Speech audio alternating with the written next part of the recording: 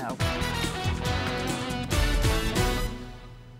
And good evening, everyone. Thanks for clicking on WDTV.com. I'm Carrie Lingaliotis. And I'm Ben Katko. Here's your top stories we've been following all day today on 5 News. State regulators say a worker has been killed in an explosion in an EQT natural gas well pad that's in Taylor County. And the Department of Environmental Protection tells us that blast happened this morning and killed a person who was working alone on Berry Run Road in Flemington. Now, we do know that the worker was contracted through Central Environmental, but we still don't know the worker's name.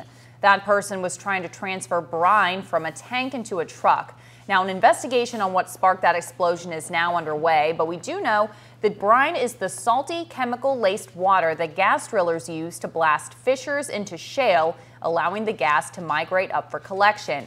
Now, some of the chemicals used in brine can be flammable. Pittsburgh-based EQT says that explosion was not related to drilling. The site has been temporarily shut down. The U.S. Department of Labor is asking a federal judge to shut down a Barber County coal slurry impoundment because they say it's too dangerous for workers. They claim the owners of the 101 North Hollow coal refuse impoundment near Century aren't following federal laws, and they're ignoring violations and fines. The Mine Safety and Health Administration labeled it a high hazard, meaning a failure could result in death.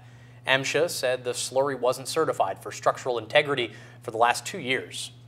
And our U.S. Senator Joe Manchin will chair a subcommittee that oversees national mining policy and mining education and research. The Democrat announced his appointment today to the Senate Energy Subcommittee. He says this will give him a say in many issues that state residents care about. And besides national mining policy, this subcommittee on public lands, forest, and mining has oversight over federal mineral leasing, lands administered by the Bureau of Land Management and U.S. Forest Service.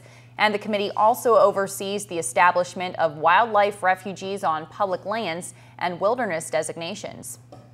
Our state attorney general is joining other states that are challenging a section of the federal bankruptcy law. Media reports indicated that Attorney General Patrick Morrisey has also filed a friend of the court brief in the U.S. Supreme Court challenging New York's tough new gun law. The bankruptcy challenge involves the Dodd-Frank Act. A section of the law allows the federal government to decide which of a bankrupt company's creditors to bail out. Morrisey said the Mountain State holds investments in many institutions that could be covered by the so-called bailout provision. And as we mentioned, Morrisey announced the state is joining 19 other states to challenge a section of the New York gun law that requires residents to show a particular need before they can get a concealed weapons permit.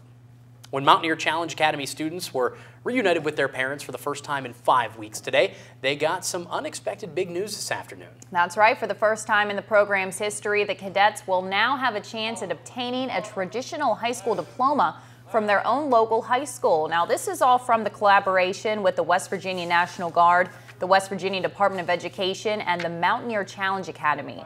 For the cadets obtain the diploma, they will have to go through 3-step programs that includes passing the GED, completing the challenge, classwork, and Work Keys Level 4. Students, parents, and staff were very excited to hear today's big news.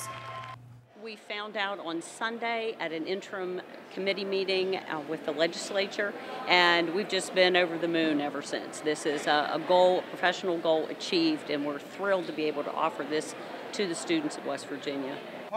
And the Academy hopes that today's news boosts enrollment numbers and gives high-risk kids in the state a chance at a high school diploma. All right, let's take a quick peek at what we're working on in the newsroom for Fox 10 at 10 and 5 News at 11 tonight.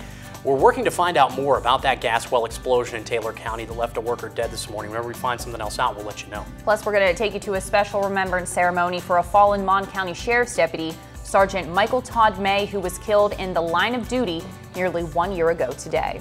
And of course, that's what's making news this evening. Be sure to tune in to Fox 10 at 10 tonight with Carrie Lingaliotis and 5 News at 11 with myself for the latest news and weather. And until then, have a great night.